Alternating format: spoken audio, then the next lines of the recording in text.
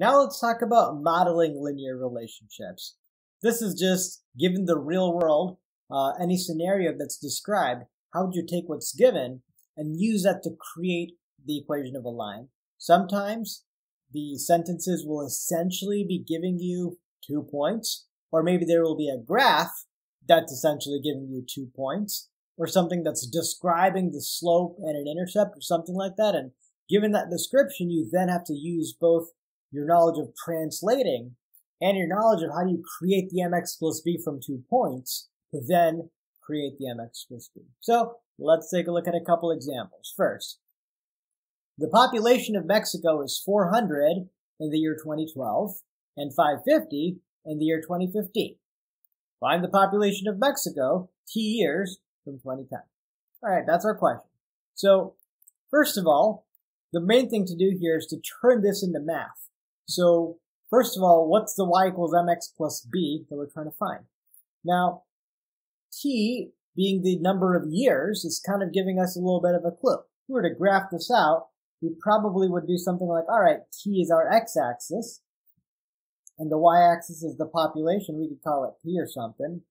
And really, it's like starting off at some value, and it's increasing by a certain amount, and we're just trying to find that mx plus b, but the x is really called t here.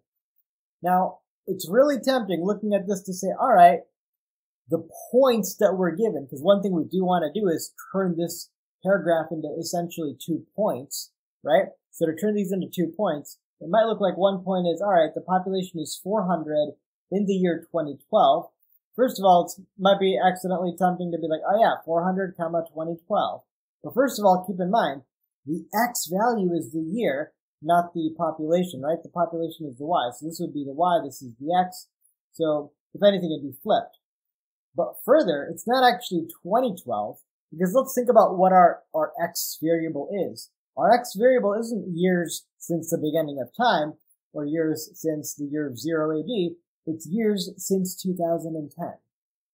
So since it's years since 2010, 2012 is actually just t equals 2. So this point, the fact that the population is 400 in 2010 is actually the point 2 comma 400. So 2 comma 400 is really the point. So looking at this, so long story short, looking at this paragraph, the first thing we're taking away from it is, all right, the line that I'm trying to find contains the point 2 comma 400, meaning 2 years since 2010, the population is 400. And the other point that it contains is 550 for the y value, and 2015, which is 5 years since 2010, so 5 comma 550. So those are the 2 points that I'm being given. And so now I just want to find an mx plus b out of that. Well, let's use our mathematical tools, rise over run. So the slope m is 550 minus 400. That's just going to be I'll just write this out, 550 minus 400 over x2 minus x1, 5 minus 2. So that's going to be 150 over 3, which is 50. Which kind of makes sense, because hey, if the 2 points are 2 comma 400 and 3 years later, the population is 150 more, well then that means it's basically growing by 50 per year, right? So looking at this like this, yeah, 3 years later, if it's 150 more, that's the slope of 50. So anyway, the slope is 50, and now we can use either point. Let's just use this first one to find the intercept. So in our y equals mx plus b, we can essentially plug in y, m, and x, right? So we could plug in that our y is 400, our m is 50, and our x is 2. And 50 times 2 is 100. Subtract 100 from both sides, and that's 300. Our b is 300. So our final answer is y equals mx plus b, which is 300. But again, if we're reporting the answer, we should be careful, because the variable here wasn't called x, it was called t. So you'd say our population p was 50t plus 300. And again, you can kind of verify your answer that this worked because, plug in t equals 2, and you will get 400. plug in t equals 5, and you'll get 550. And so you know that you did it correctly because that situation described earlier is represented in our line. Let's do one other example here. So let's say you're given this graph. This graph where, alright, basically the cups of lemonade that you sell is on the x-axis, and your profits based on that is on the y-axis. You're also on this graph given this information that this y-intercept is negative 15. You can kind of think of that as even if you sell 0 cups of lemonade, it costs you $15 to set up shop, and so your profit is negative 15. All right. And it also gives you this one point that when you sell 150 cups of lemonade, your profit is $60. So given all this, the question is find the break-even point, or in this case, what's called the x-intercept, which is the x value where the y is 0. So find that point.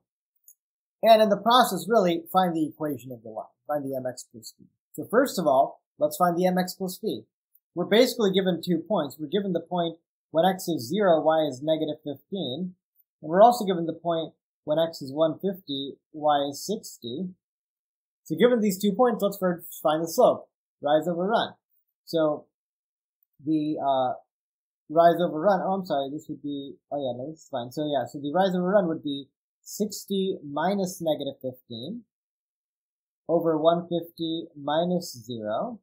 So that's going to be 75 over 150, which is a half. So the slope is a half, and the y-intercept, we already know it, it's negative 15. So our equation is simply going to be y equals 1/2 x minus 15. That's the equation representing the profits based on our cups of lemonade. And now we can answer the question, how many cups do we got to sell? Meaning, what is x when y is 0? So when y is 0, 1/2 x minus 15, we could solve for this. Add 15 to both sides. Multiply 2 to both sides, and you get 30 equals x. So there you go. So that means here that x should have been 30 when y is 0. So notice, after you use that information either in the graph or the sentences to come up with the mx plus b, you can use that to answer interesting questions about the real world, like what's your break-even point, or in what year will the population hit a certain value, and things like that.